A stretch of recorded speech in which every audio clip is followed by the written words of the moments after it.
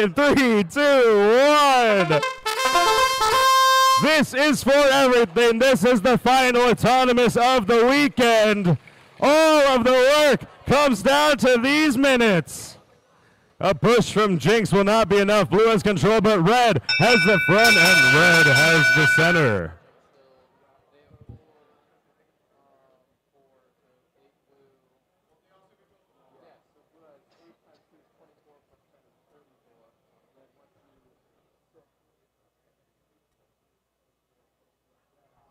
Red takes the autonomous bonus.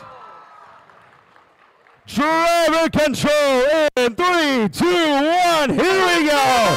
It's Overclock. It's Snacky Cakes. It's Jinx. It's Tidal with 1 minute 40 seconds on the clock. Tidal going to their match loader. They're ejecting blues. They're getting rid of reds, and now they only have blues in their robots. Snacky Cakes also has a cycle of blues up in that rotation with 1 minute 26 seconds. Tidal ducks under that long goal, and Snacky Cakes scores some blues. Almost kept that by Overclock, but Snacky Cake tucks those blues in for control with 1 minute 14.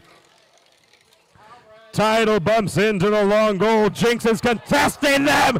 Tidal with a huge D score and remarkable control with 1 minute remaining. Overclock getting it out. All red. Jinx with the D score.